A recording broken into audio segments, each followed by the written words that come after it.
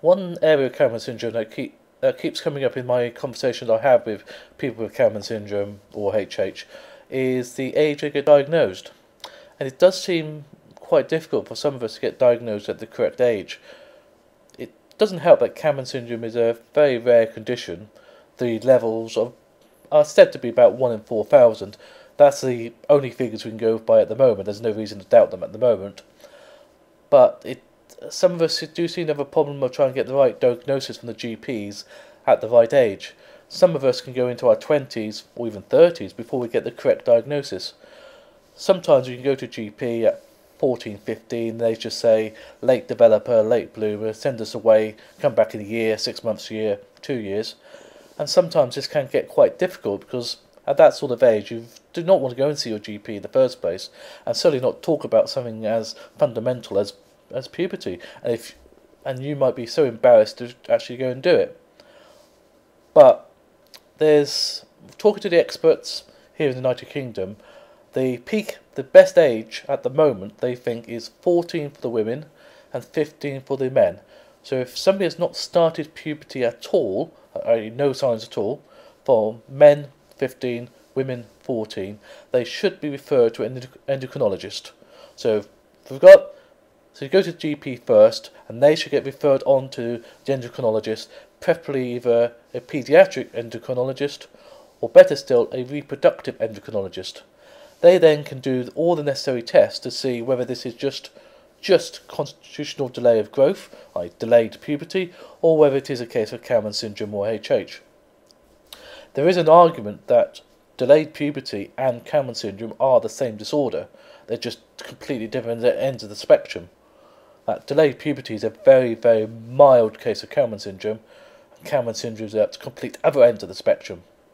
There's a good genetic reason for this, which I can go into one day, but just a little bit too long-winded for a 5-minute video. But there is good reason to suggest that Kallmann syndrome is not a specific condition. It actually represents a broad range of symptoms, where some people have more severe symptoms than others. So it might be, or quite possibly, that delayed puberty just shows one end of the spectrum, where Kallmann syndrome with no puberty at all, no sense of smell, is the severe end of the spectrum. So really, if you go to GP at 15 with no sense of smell at all and no puberty, that really should highlight them and say, well, maybe there's something wrong here, and should get referred to an endocrinologist for a more thorough workup, more thorough examination, and hopefully then you can start treatment a lot earlier.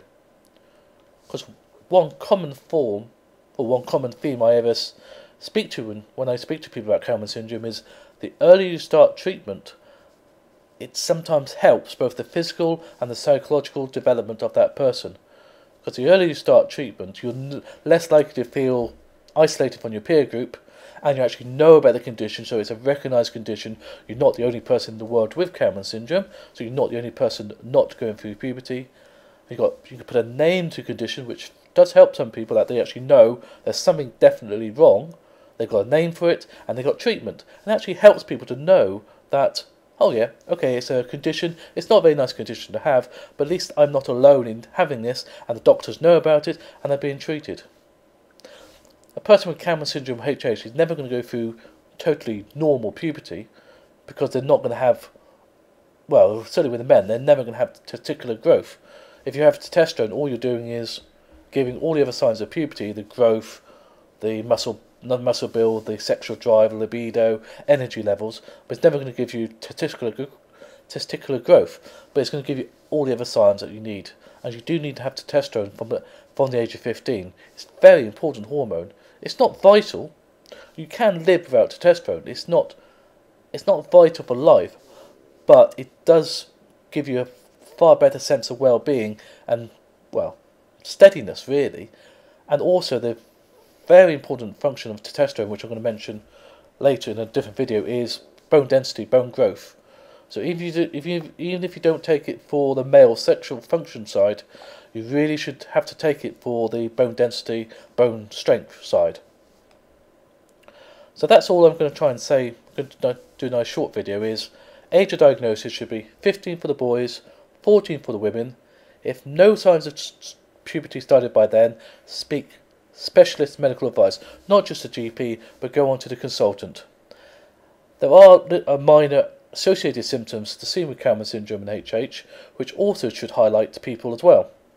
So if you've got no sense of smell or a reduced sense of smell, that should highlight the GP. It's also linked with some people have sensory nerve sensory deafness in one ear or two ears, so either got reduced hearing or deafness in one ear. For the men, undescended testes at birth, which is common for other situations. It happens anyway, but with men with certain forms of Kallmann syndrome, it's actually quite common to get the undescended testes at birth.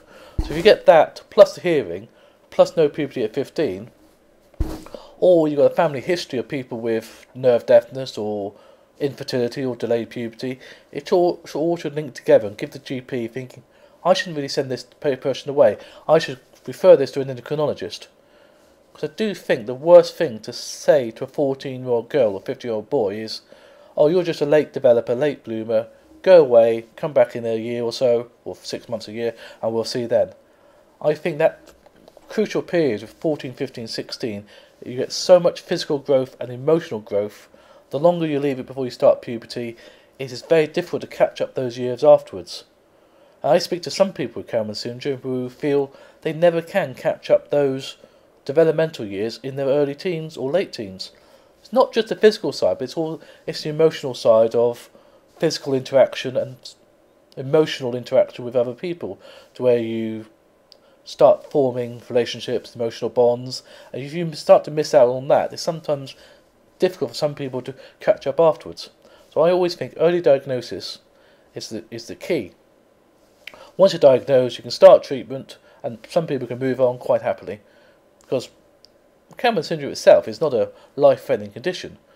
But I think it's more the fact when people don't know what it is and feel they are the only person in the world with it, that it can cause problems. As soon as they know what it is, there's other people with the condition, they can talk to other people online, meet them face to face, go through the same things, they feel slightly better about it and say, well, they can try and then get on with their lives and feel a little bit more better. So I think that's all for the time being. Thank you.